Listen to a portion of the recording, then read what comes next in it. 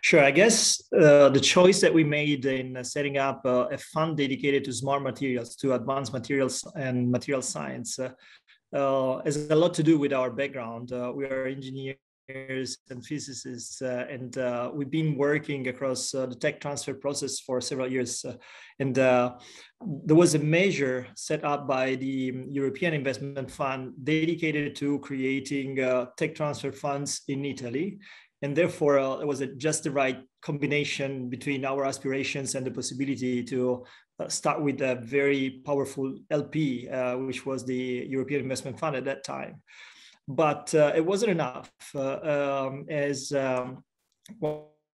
once you start raising a fund dedicated to advanced materials, you need to engage, as Stefan was saying, corporations, which are the real guys who are interested in scouting for new technologies in this field. And therefore, what we did, we set up the fund on the assumptions that we were going to look for technologies that were resonating with the interests of our corporate partners, and not because we just wanted to convince them to fund our fund, but especially because if we could find resonating technologies within the tech transfer early stage domain, in alignment with the business of the corporations, then the chances that those investments were going to be successful were raising quite a bit. And therefore, that made sense not only to us, but also to the corporation that funded us on the one side.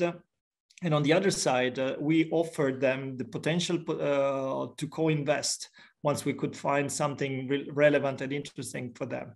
Therefore, we kind of set up a strategy to create a strong link between our capability to dig into the university environment, which is largely not easy to reach to corporations, at least in Italy. And so we were the systematic tool to dig into that amount of reach projects. And on the other side, we were those who could structure the company in such a way that could become interesting also for the corporations.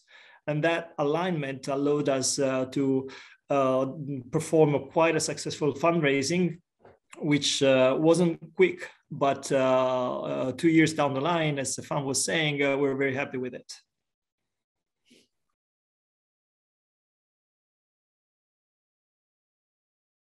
We're actually having a portfolio of 8 companies invested, and we're ready to put down 3 more investments in the next few weeks.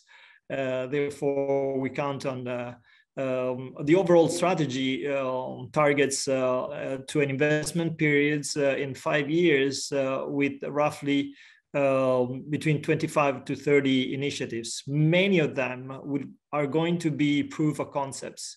The proof of concept is the very, very early stage of investment where the company is sometimes not even set up. So we kind of experience initial funding for research projects in the university or research center.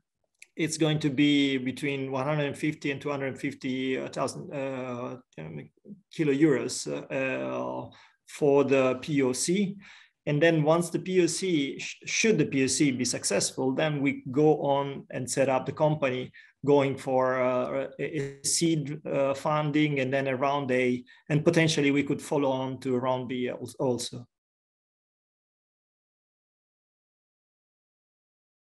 You were talking, I was smiling as I totally share your thoughts. A larger interest into deep tech is facilitating people to realize that there is a business with their research to make, and sometimes to embrace, even though it's very hard to move from lab to a company.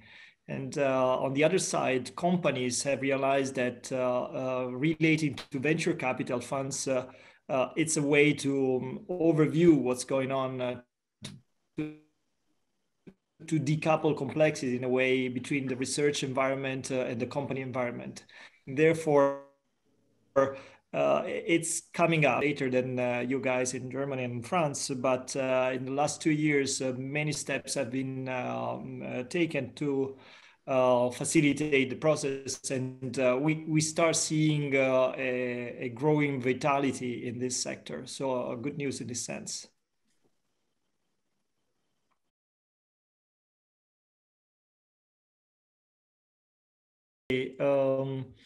I was reading the question, and my first answer would be yes, okay, TRL, technology readiness level, is a reference, but it's the result of the evaluation to me and not the entry point.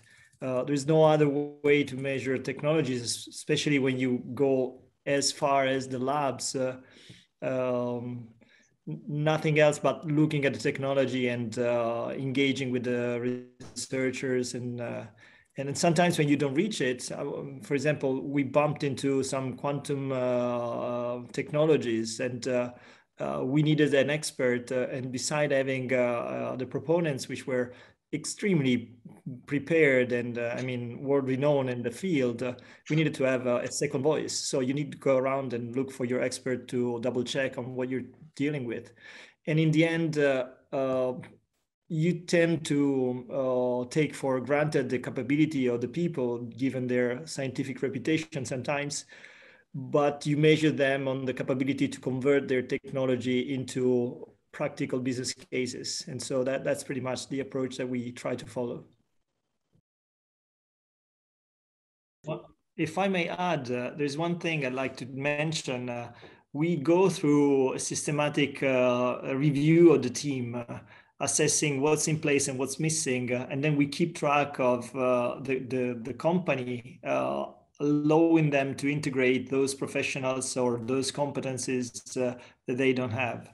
And we do that through a systematic screening and a questionnaire, and then a report that we share with the company.